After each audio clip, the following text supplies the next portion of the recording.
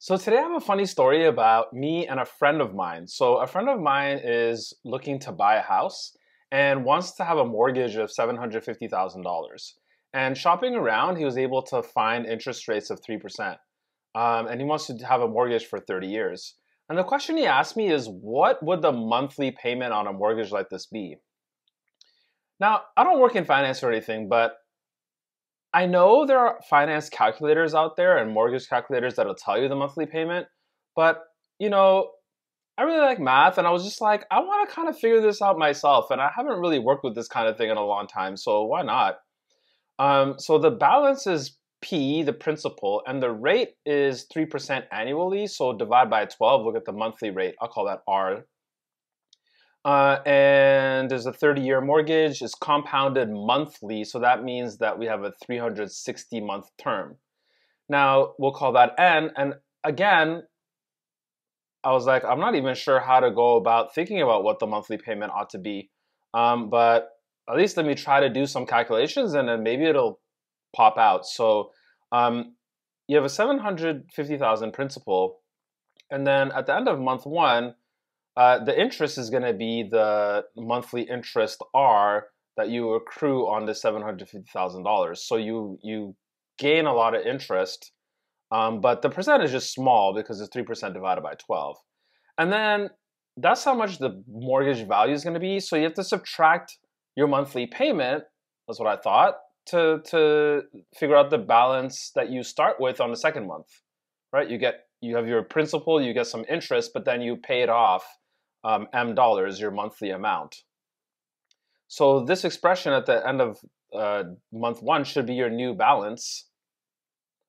And I was like, okay, I don't know where this is going, but so then your starting balance at month two is this entire amount that you have at the end of month one.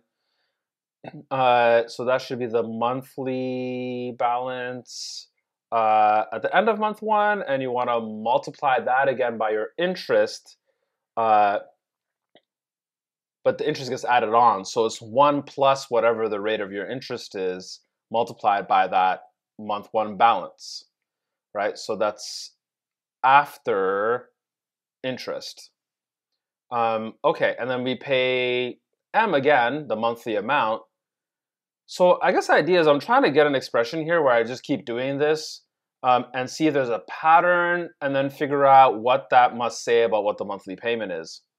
So if you look at that first expression for the balance at the end of month one, it's our principal times 1 plus our rate, and then that's how much the balance of the mortgage is at the end of the first month, but then we subtract M for our monthly payment. So I'm trying to get this like in general here. Then we multiply by 1 plus R, and then we subtracted M again. Okay, cool. So if we expand this out, trying to figure out what pattern you get, it should be P times the quantity 1 plus R squared, and then we subtract M times 1 plus R, and then we subtract M again. Now, I seriously was doing these calculations right beside my friend, and my friend is not someone who works with mathematics much whatsoever. He's a mathematic enthusiast, though. So he was kind of like, this is kind of neat. Let's see where this goes. So this is the end of month two. So we play the same game again. Month three, we write down what we had at the end of month two. That's the beginning of what we have at month three. We multiply by our interest again, 1 plus R, and then we subtract off this monthly amount that we're paying, which is M. So again, this first bracket is the month three start, which is the month two end balance, multiplying by that interest, subtract off the monthly payment that we have, and then I'm hoping we have a pattern here. So we get P times 1 plus R cubed, cool. Then we have a minus 1 plus R squared times M, then a minus M times 1 plus R, then a minus M. Okay, so actually we kind of see a pattern. If you look at the expression for month three and month two, you kind of see a general pattern that's happening. And we can figure out what the balance of the mortgage will be at the end of the entire mortgage, which is the 360-month period. So it should be something like P times 1 plus R raised to the 360 minus m times 1 plus r to the 359 minus m times 1 plus r to the 358, etc., all the way down to minus m times the quantity 1 plus r, and then minus m. Okay, so it would be nice to like simplify this expression. I'm seeing like sums of powers of 1 plus r here, and we'll be able to find a nice expression for that in terms of 1 plus r compactly. So this is a geometric series with common ratio 1 plus r, but so it turns out that this will be 1 plus r to the 360 minus 1 all over 1 plus r minus 1. But I actually want to like see why that's the case. I know we might have familiarity with sums of geometric series, but I want to show a way to find this sum that like doesn't use the typical kind of geometric series approach and actually thinks about things as polynomials. So if you look at the sum we have, if you factor out the m and let x be 1 plus r, the thing we're working with is x to the 359 plus x to the 358 all the way to x plus 1. If we multiply that quantity by x minus 1 as a polynomial, we get, expanding with the first term, x to the 360 minus x to the 359, and then plus x to the 359 minus x to the 358, etc., all the way down to the one term which gets multiplied by x minus, or the x term which gets x squared minus x, and then the one term which gets x minus 1. Now all these intermediate terms cancel out with each other, and we're only left with x to the 360 minus 1. So the polynomial underlined here is x to the 360 minus 1 all divided by x minus 1. And that's exactly the expression that we have at our disposal here. Okay, so I thought to myself, okay, this is the end balance at the end of 360 months. But at the end of the 360 month, your balance should be 0. I mean, you should have no mortgage left.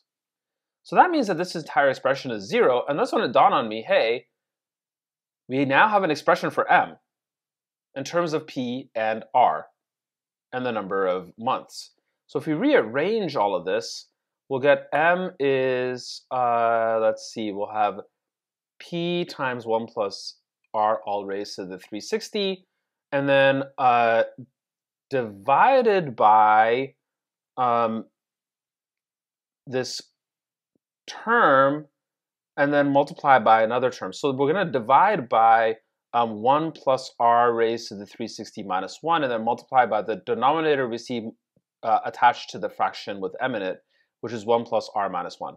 Now 1 plus r minus 1 is r, so we end up with pr times 1 plus r to the 360 all over 1 plus r to the 360 minus 1.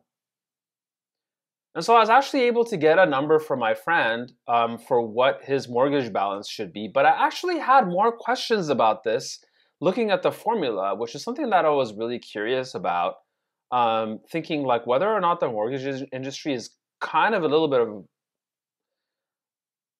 a racket, to say the least. I was really curious about that. So first, let's actually plug in the numbers for this $750,000 mortgage.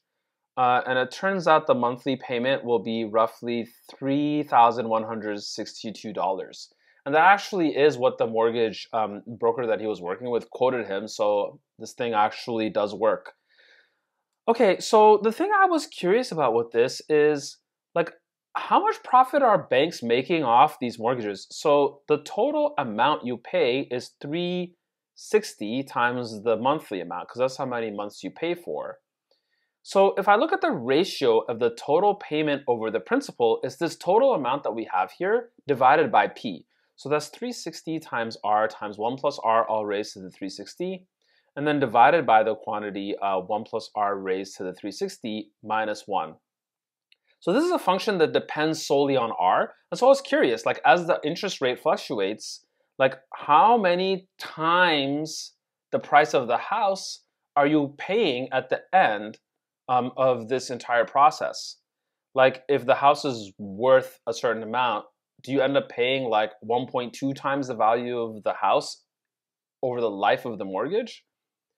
Well, I was surprised. It turns out you pay a lot more. So I went on the Desmos graphing site and typed in this function as a function of x and looked at its graph.